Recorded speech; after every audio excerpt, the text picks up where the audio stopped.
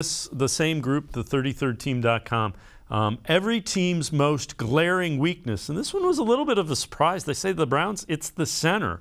You know, J.C. Tretter moved on. Nick Harris served as a solid backup, will now step into the starting role, a bit of an unknown, played barely over 200 snaps in his career.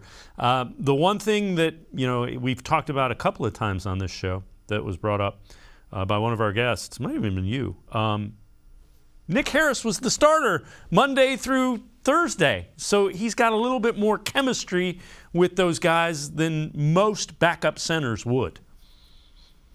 Yeah, that's something they're obviously not taking into account, is how the practices have been, you know, utilized over the last 2 years, and seeing how JC just was not a participant until Fridays. But like they said, he had 200 snaps. I mean, the vast majority came at guard. They didn't even come at center, so I don't even know why you would even count those. It is what it is. Like, the Browns know what they have in Harris, so they wouldn't put him in this position. And they've also insulated the position by getting a solid backup in Pocic. But I mean, I get why Harris is an unknown to the world, but people who've been paying attention to the team, and we have a better inclination. You know, he's been running with the ones in practice, and when he finally got his opportunity to play center in a game, he did outstanding.